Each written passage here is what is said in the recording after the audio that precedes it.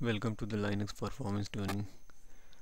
In this video we will see what are the command available for performance monitoring.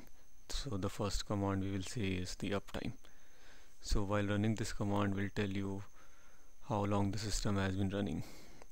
It also gives one line display of the following information: the current time, how long the system has been running, and how many users are currently logged on, and the system load average for the past 1, 5 and 15 minutes.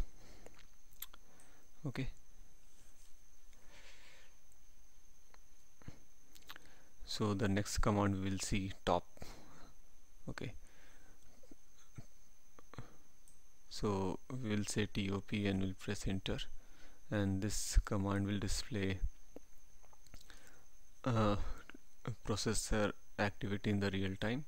It displays the listing of the most CPU intensive tasks on the system and can provide an interactive interaction for manipulating the process.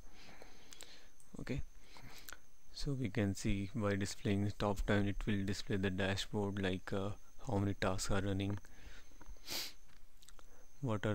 how many tasks are sleeping, okay, how many memory are there, what are memory are used, how many memory are free, how many memory are cached. Okay, so it will display the result, PID, user, what is the process ID. Okay, first it will display in the ascending order how many process is been taken, arranged, sorted by the percentage CPU. Okay, we can see 26187 is the maximum CPU time. So CPU also yields some of the sysio calls. Okay, so the top command will not show you the kernel threads, the short process thread and all. So next command we will see Mpstat. Mpstats command write standard output activities for each available processor. Processor 0 being the first one. Global average activities among all processors are also reported. Okay, so next command we will see iostat.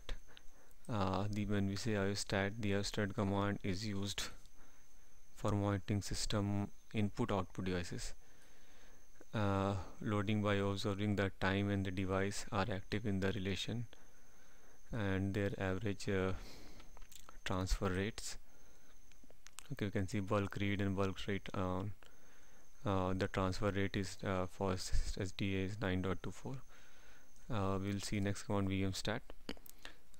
It will say the memory, paging block, IO traps and CPU activities. Okay, when the system last rebooted. We'll see next the free command. It display information about free and the use memory on the system. Okay, how many memory use, how many are free, we can get it from the free command. The next command will see ping. So whenever we ping it mandate the ICMP protocol.